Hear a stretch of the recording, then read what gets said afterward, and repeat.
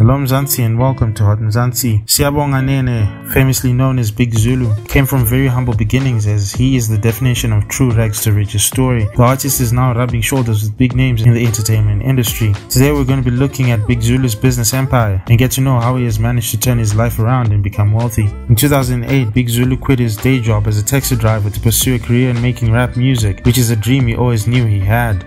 The following year, the rapper started contesting in battles underground and competed against other rising stars in the music business. He earned himself the title King of Rap after winning a rap contest hosted by Back to the City. Universal Music Records saw his talent and signed him to their label in 2015. Zulu was writing his songs and recording. His first single was released in 2016. Later in 2018, he released the complete first studio album. His second album came the following year in 2019, and he featured several famous artists like Casper Nyovest, Questa, and many more. Two of his singles on the record album was certified platinum. The whole album was certified gold by the recording industry of South Africa. Big Zulu got nominated for 4 awards in 2019, but unfortunately he did not win any of the awards that year. The rapper took things a step further and left his label to create his label called Inkabi Records. After that, he released his hit single Mali Eningi, which featured Intaba Yase Dubai and Rick Rick, which was his lead single. The song brought him the most famous as it was certified double platinum and topped many charts. The song won him an award for best collaboration, and the album went on to win Album of the Year. He got 5 other awards because of that album. Besides being the founder and CEO of Inkabi Records, Big Zulu has partnered with Spitz as a brand ambassador of Caravella. As someone from humble beginnings, he did not forget where he came from and worked in charity. The rapper donated laptops and printers to Obonjaneni Primary School out of his pocket.